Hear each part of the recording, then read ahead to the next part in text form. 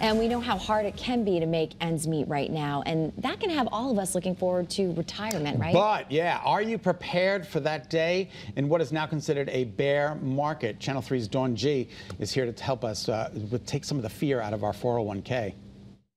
We all know you run the risk of losing money in the stock market. Stocks go up and stocks go down.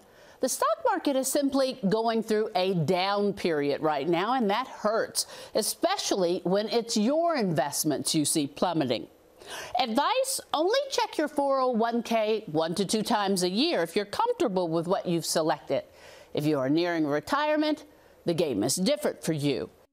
The economy, it ebbs and flows. Right now, the experts say the health of the U.S. economy is suffering from high inflation, tight labor markets, and the lingering effects of the COVID-19 pandemic. I mean, we do have inflation at 40-year highs.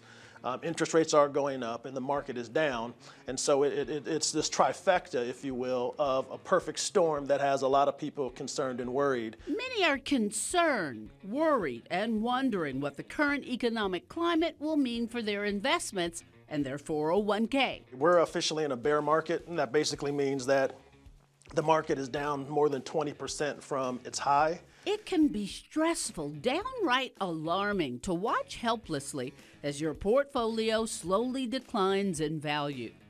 There's not much you can do about either the stock market or the economy as a whole, but you can try to make adjustments when you can, if you can. And when you find yourself in a down market and you're not close to retirement, you should hold tight. The stock market has proven it will bounce back eventually.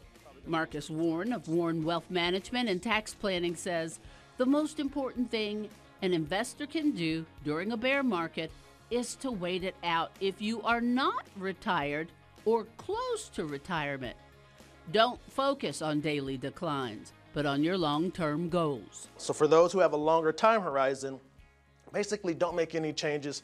Keep on doing what you're doing because it should pay off in the end. If retirement is in your near future, so should changes to your 401k as soon as possible. If you have found yourself in this turbulent market close to retirement and losing money, then you might want to make some minor reallocation changes. As you get closer to your retirement, you should be shifting your portfolio toward more conservative investments. Those funds will have less growth potential, but they will also be less volatile. Do most people know what investments they have?